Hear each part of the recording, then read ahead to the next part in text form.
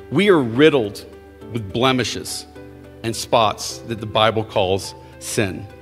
And because of our sinfulness, we need a sinless Savior. From the moment you placed your faith in Christ, God the Father looks upon you as if he's looking at his Son. Because God is a merciful Father, but he's also an honorable judge. And he has to remain true to his word in order to remain true to his character and to his holiness. We're just going to dive right in, and I want to talk first and foremost about the supremacy of Jesus' birth. Why is Jesus' conception, his birth, unique from every other human being? Well, Matthew 1 and Luke 1 tells us of Jesus' miraculous conception. Mary was dumbfounded and didn't know how this was going to come about. And in Luke 1:35, the angel answered her, "The Holy Spirit will come upon you, and the power of the Most High will overshadow you. Therefore, the child will be called Holy, the Son of God." This is a fulfillment of Isaiah 7:14. I'm sure most, if not all of y'all are aware of Isaiah 7:14 that Matthew quotes in his gospel. And in chapter 1, verse 23, he quotes Isaiah 7:14. "Behold, the virgin shall conceive and bear a son, and they shall call his name Emmanuel," which means God with us. Jesus is God clothed in human flesh. This is important for us to understand. At Jesus' conception, the eternal Son of God, who had a divine nature, came to earth and joined his divine nature with a human nature in the one person, Jesus, who is the Christ. Jesus has two natures. He is fully human and he is fully divine. So this leads to the question. This leads to the so what. Okay, we're familiar with that. Every Christmas time we focus on these passages. But why did the virgin birth have to happen? Why did God's eternal Son have to come to earth to become the human being whom we call Jesus? Well, the answer is as simple as it is profound. What we need to know is that there is an infinite chasm, immeasurable chasm, between the holiness of God and the sinfulness of mankind. Human sin, our sin, is responsible for this infinite chasm. The problem is we're finite. We're just creatures. We're not the creator. We're creatures. We've been made by God and we have limitations. And our sin has rendered us helpless to bridge this infinite chasm. Only God, who is infinitely holy, could bridge this chasm for us. So what should be our response to Jesus' birth? I would say if you have yet to put your faith in Christ, to please carefully consider Romans 6:23. It reads, "For the wages of sin is death, but the gift of God is eternal life in Christ Jesus our Lord." Do we have the... Okay, I want you to, before we move to the next slide, go back to the beginning where it says, "For the wages of sin is death." We need to understand this is talking about more than physical death. Because of sin in the world, all of us are going to die unless Christ returns. But what this is talking about is spiritual death. Hear me closely, which means separation from God under his judgment forever. Separation from God under his judgment forever. So if you go to the next slide, I want to show y'all something. This is as simple, I think, as it can be explained, especially going through using this verse. On one side, we have wages. These are the things that we're earning every time we sin, and it is contributing to our death. Do y'all see that? It's a straight line down. Now look over here on the other side. We have a free gift. It's through Jesus Christ, not through sin, but Jesus Christ, and it's eternal life. Those are the two sides. And the cross of Christ is the only thing that can bridge us from here, from earning eternal death, to God and eternal life. Acts 4:12 says, "And there is salvation in no one else, for there is no other name under heaven given among men by which we must be saved." Jesus Christ is the only Savior the world will ever know. To those of us who believe, I want to encourage you to do more what you've already been doing this morning, and that is worship Him. Is to worship Him. This is the response, guys, gals. This is the response of the shepherds and the wise men when they came to the infant, the baby, Jesus, who was born king. In Luke 2:20, it says of the shepherds, they returned glorifying and praising God for all they had heard and seen. Months later, the wise men came. And in Matthew 2:11, it says, "And going into the house, they saw the child with Mary, his mother, and they fell down and worshiped Him." The first right response to knowing who Jesus is, to knowing that Jesus is our King, is to worship Him.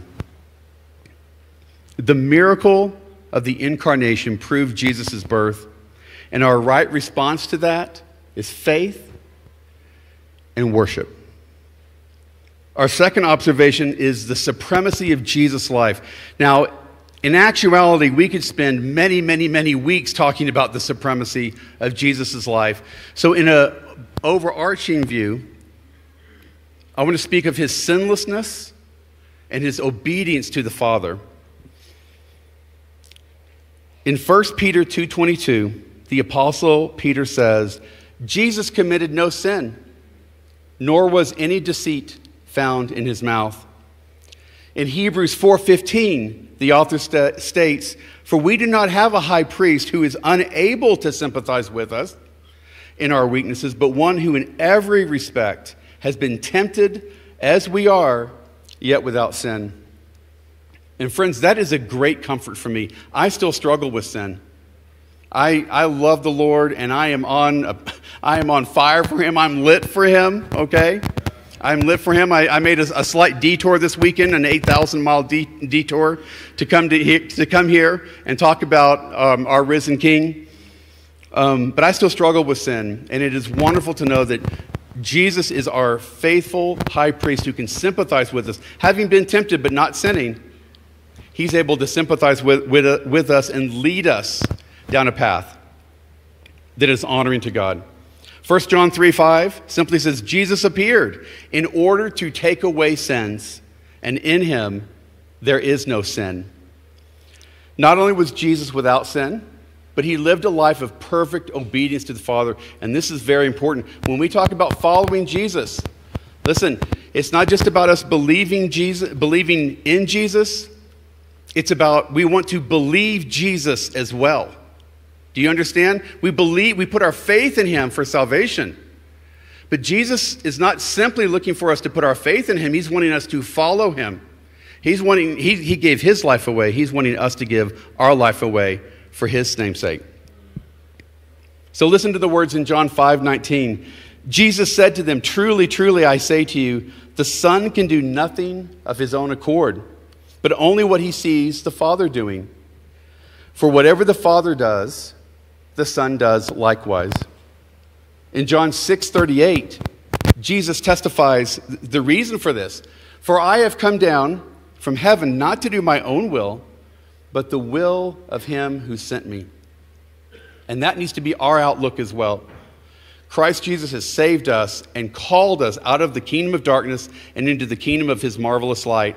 And we are to follow Him as He followed the Father in obedience. So this begs the question. I think we all know that what I just said is true, that He was sinless and that He walked in perfect obedience. But why was that necessary? Well, friends, it was necessary because God is perfect and without sin. Isaiah 6:3, "Holy, holy, holy is the Lord of hosts. The whole earth is full of his glory. Revelation 4:8, holy, holy, holy is the Lord God Almighty, who was, who is, and who is to come. Any permanent offering to him for sin must be perfect and without sin as well. Prior to the incarnation, when we look back into the Old Testament, we see that God had arranged for animal sacrifices be given as an atonement for sin. But they had to be without blemish or spot. Y'all remember that? You remember reading about that in Exodus and Leviticus? They had to be without blemish or spot. Now I want you to notice the connection that the Apostle Peter makes about that to Jesus. In 1 Peter 1:18 and 19, he says, this is a part of the verse, we were ransomed with the precious blood of Jesus, like that of a lamb without blemish and without spot. John 1:29 tells us, John the Baptist proclaims, behold, the Lamb of God who comes to take away the sins of the world. But unlike Jesus, who is without sin, Romans 3:23 tells us that all have sinned and fall short of the glory of God. Now, I want you to know this is the greatest understatement in all of Scripture. All have sinned, that's not the overstatement or understatement. We've all sinned and fallen short.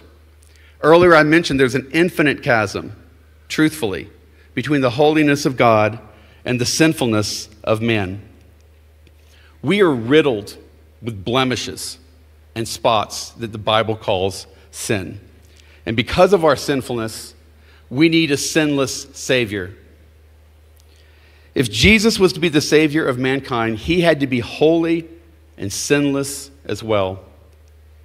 And he demonstrates this through his perfect life of obedience to the Father. So what should be our response to Jesus' perfect and sinless life? Well, surprise, surprise, if you've not done so, confess your sin, ask for forgiveness, and place your faith in Jesus Christ. But to those of us who believe, I want us to live out Jesus' words in Mark 12:30. He was asked, what is the greatest commandment? And here is Jesus affirming to us, and you shall love the Lord your God with all your heart and with all your soul and with all your mind and with all your strength. I would also encourage us to confess our sins daily. If we're honest with ourselves, we still struggle with sin. And just like we regularly need to take a shower to remove the dirt and impurities from our skin, we need to do the same in our spiritual walk with God. So I find 1 John 1:8 and 9, it's helpful if you're coming to saving faith, and it's helpful in your daily walk with the Lord to be cleansed. It reads, if we say we have no sin, we deceive ourselves and the truth is not in us. But if we confess our sins, he is faithful and just to forgive us our sins and to cleanse us of all unrighteousness. Jesus' sinlessness and his complete obedience proves the supremacy of his life. And our response to Jesus' extraordinary life is faith and obedience unto God. Our third observation is the supremacy of Jesus' death. Why is Jesus' death truly unique from every other human being? Well, Jesus' death by crucifixion on the cross is in all four Gospels, and it's literally the subject of hundreds of verses throughout the New Testament. But I want to read along one verse in particular. It's Matthew 27, beginning in verse 28. And they, or the soldiers, stripped him and put a scarlet robe on him, and twisting together a crown of thorns, they put it on his head and put a reed in his right hand. And kneeling before him, they mocked him, saying, Hail, King of the Jews. And they spit on him and took the reed and struck him in the head.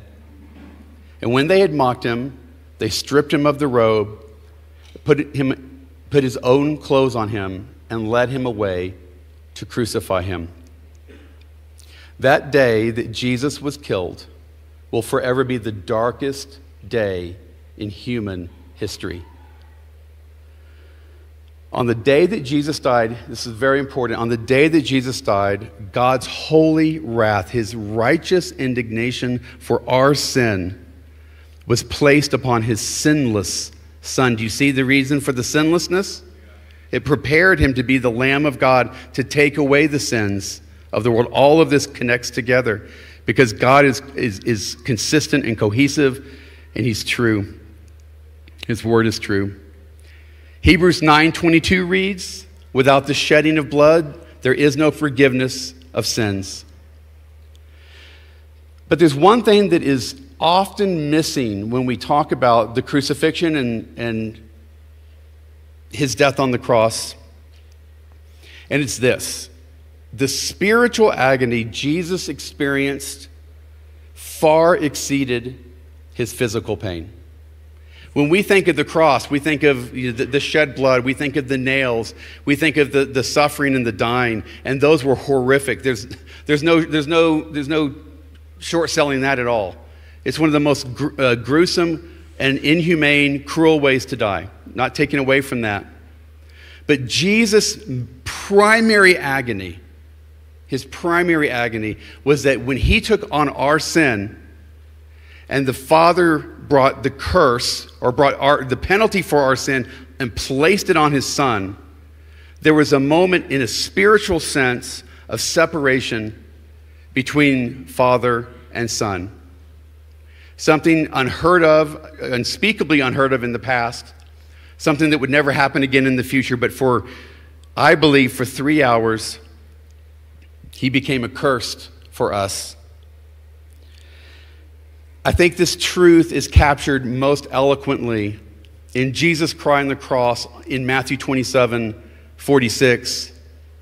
He says, Eli, Eli, lama sabachthani, which means, my God, why have you forsaken me? Even the skies darkened from noon to 3 as Jesus endured separation from our Heavenly Father for our sin.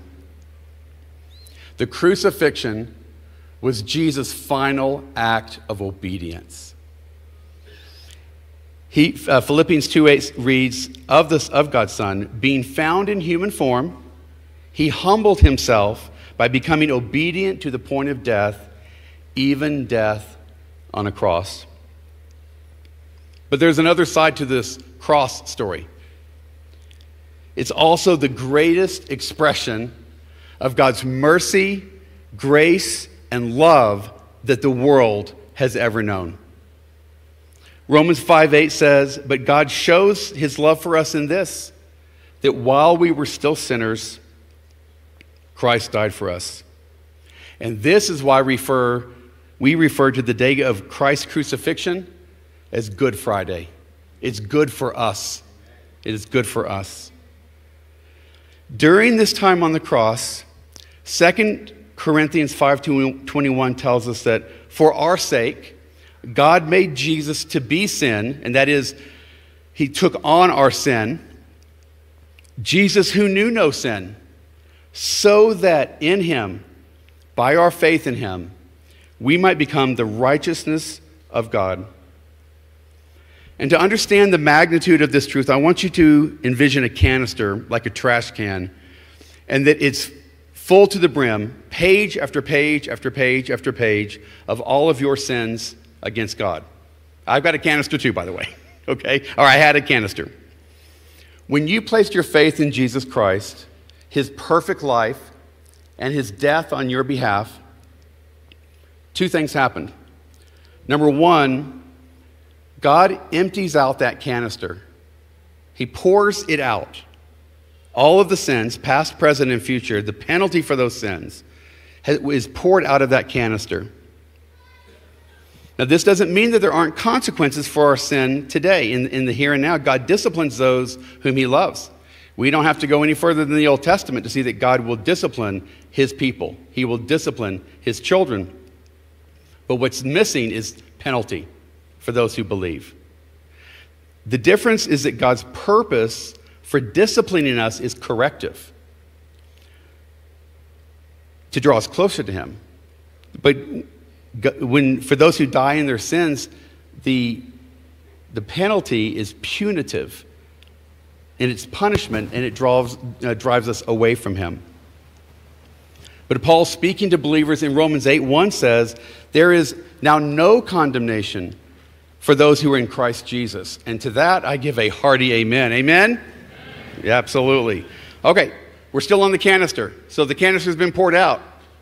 Here's what happens. Number 2, God then fills the empty canister with something that is priceless. The righteousness of God that is found in Jesus Christ. His perfect, sinless life and his unblemished sacrificial death. From the moment you placed your faith in Christ, God the Father looks upon you as if he's looking at your son, at his son.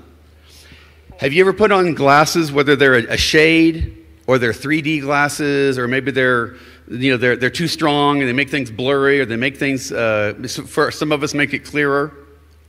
Glasses have a big impact on what we see. And from the moment we put our faith in Christ, the Father looks at us through the lenses of his Son. Does that make sense? He sees Christ through first and through and into us. This is most certainly good news. And again, it's why we call the day of his crucifixion Good Friday. I'm going to share one more point about this, and I'm going to go to the fourth point today. I'm asking the question, why did Jesus, God's incarnate Son, have to die? Quite simply, because God is a merciful Father, but he's also an honorable judge. And he has to remain true to his word in order to remain true to his character and to his holiness. Jesus' death on the cross is the only way that God could exercise his justice for our sin and, as a result, save us from our sin. The first had to happen before the second could come to be. So let me look at this practically. When we are sinned against, we want justice. We want justice to be served. But when we sin, we want mercy. Will you be merciful to me? I'm so sorry. Now, our longing for both actually comes from God. Did you know that? After all, we've been made in his image. Jesus' death on the cross accomplished both. God's justice was upheld for sin, and as a result, God's mercy and forgiveness could be extended to all who believe. That's some good stuff, isn't it? So what should be our response to his death? We need to acknowledge that we're a sinner in need of a sinless Savior. And I would encourage those of you maybe who have yet to put your faith in Christ to let his sacrifice be your sacrifice. As a result, you will become a new creation in God's eyes, a new set of lenses. 2 Corinthians 5:17 says, "Therefore, if anyone is in Christ, he is a new creation. The old has passed away. Behold, the new has come." So to those of us who believe, I want to encourage us to commit a life of sacrificial devotion to the one who sacrificed his life for us. If you were about to die and somebody rescued you, whether it's from a fire or from drowning, two things are going to come out of you once you've kind of caught your breath. You're going to thank the person who saved you. Thank you so much for doing that. And then something else is going to come out of your mouth. You're going to say, what can I do to repay you? What could I ever do to demonstrate my gratitude and my thankfulness? Now, there's absolutely no way that we'll ever be able to repay God or his Son for what Christ did on the cross. But Romans 12:1 gives us some very pertinent instructions. Paul says, "I appeal to you, therefore, brothers, by the mercies of God, to present your bodies as a living sacrifice, holy and acceptable to God, which is your spiritual worship." You know, there are many a Christian who will say, I'm willing to die for Jesus. But the reality is the Bible calls us first and foremost to live for Jesus. It's not to sit back and, you know what, if something comes across my path and I have to acknowledge that I'm a believer and I know I'm gonna die, then I'll do that. That's not actually what Jesus is calling us to do, even though it might come to that. He's calling for us to live for him. Jesus' sacrifice on the cross proves the supremacy of his death. And our right response to this is to be a living sacrifice to him in honor of his incomparable sacrifice for us. Okay, lastly, our fourth, final observation today is the supremacy of Jesus rising from the dead.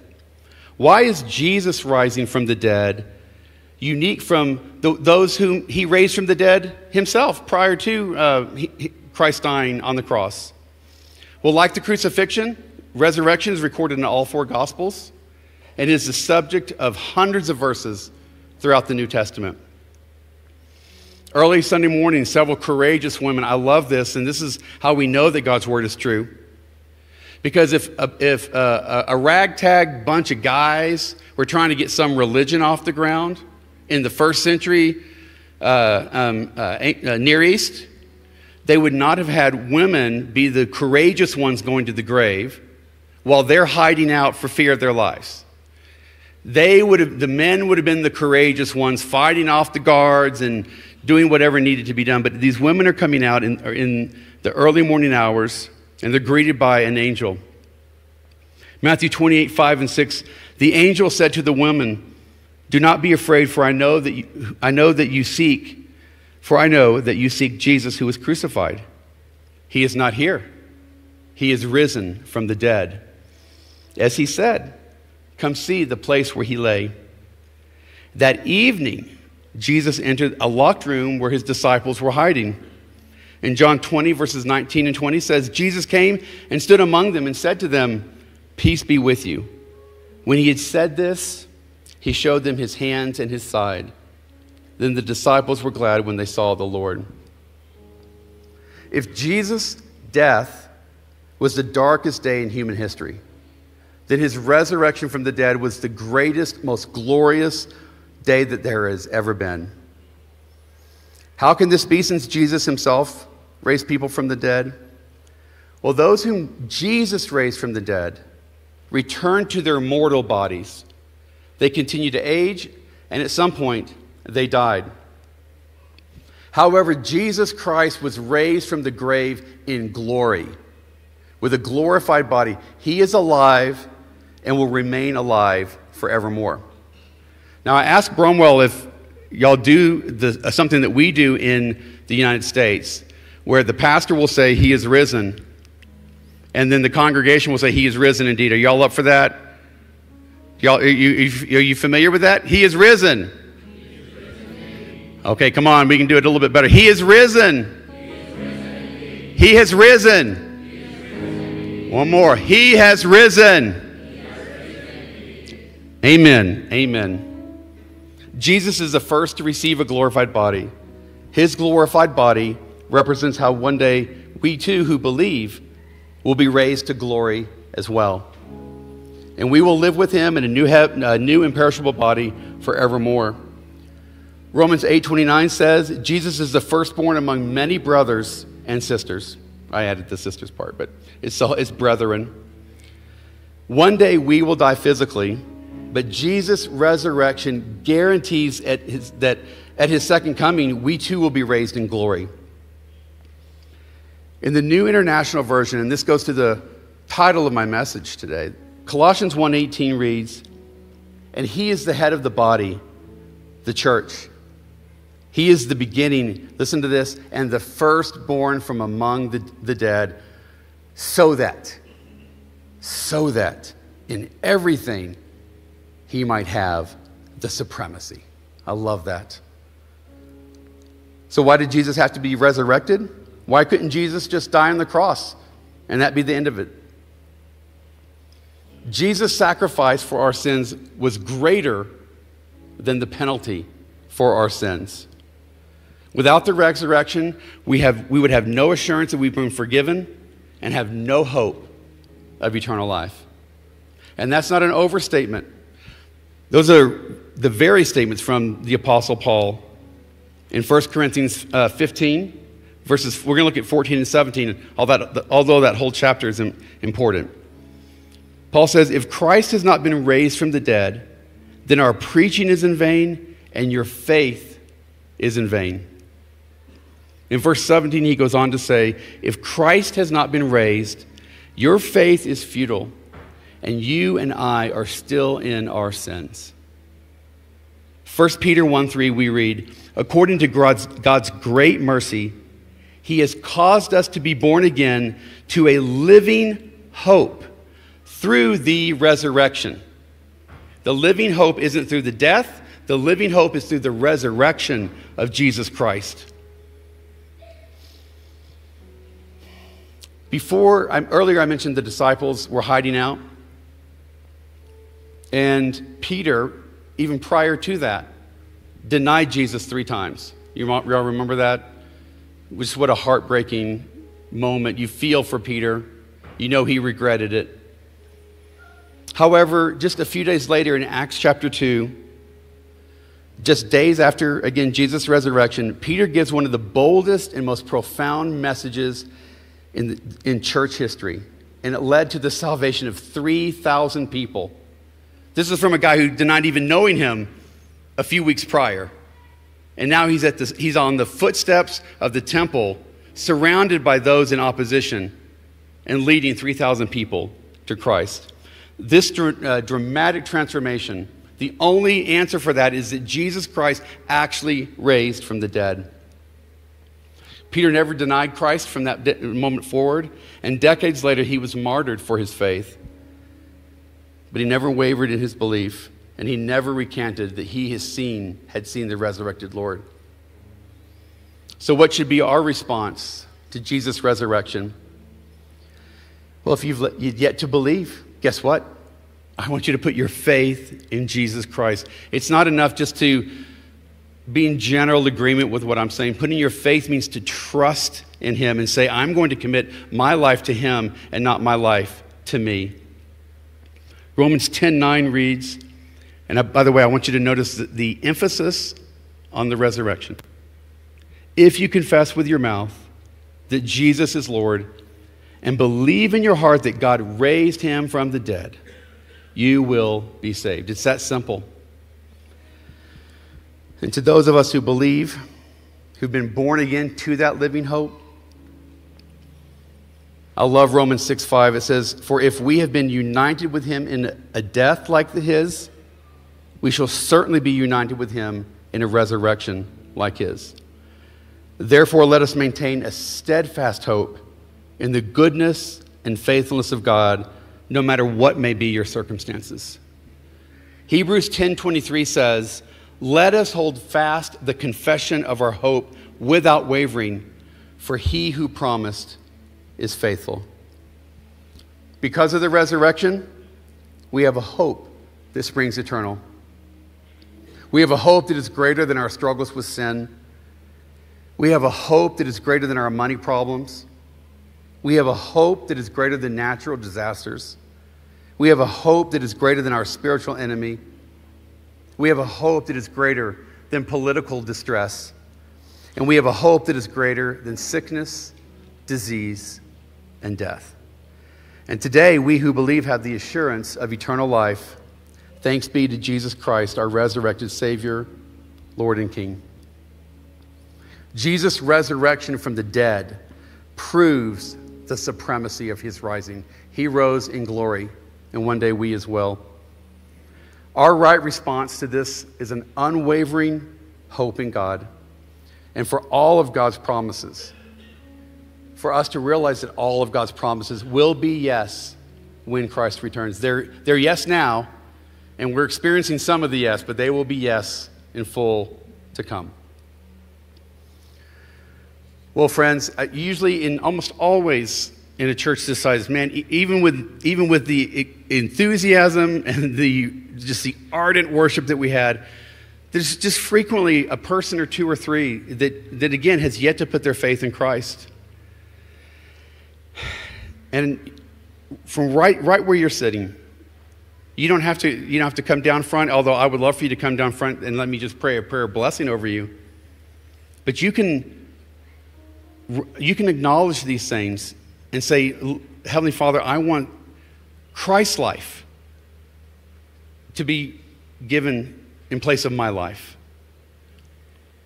So just to review, God's Son came to earth due to the infinite chasm between the holiness of God and our sinfulness. He bridged that chasm. God's Son lived a perfect and sinless life.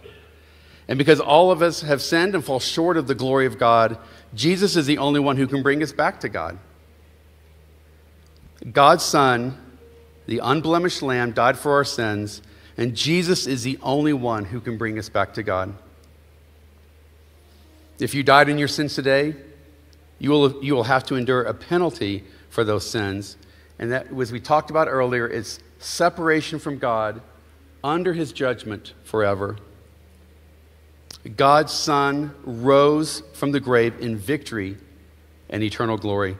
And Jesus' resurrection from the dead proves that his death for our sins satisfied the justice of a holy God. His resurrection provides a living hope to those who believe. So just for a moment, I want you to close your eyes. And I want you to ask yourself, do I believe what has been shared today? Do I actually truly believe it? And if I do believe it, have I put my faith in Jesus Christ as a result? And if not, well, what am I waiting for? If you feel the Holy Spirit leading you to do so, receive Jesus Christ right now. Lord Jesus, I want your life to replace my life. I want to be seen before my Creator and our Father in heaven through the lenses of your perfect and sinless life and your death on my behalf and your victorious resurrection. Place your faith and your trust in him. Only Jesus Christ can provide for the forgiveness of sins and eternal life. And I'm going to come down front. Amen. You can open your eyes. I'm going to come down front, and anyone that wants to come down, especially if today's the day you put your faith in Christ, and I would just love to pray over you, and this be the start of a new day. And you too can become lit.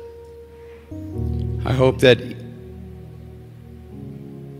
for those of us who believe that we will take not just the truth, but the importance of these truths to heart, and then let's take them home with us.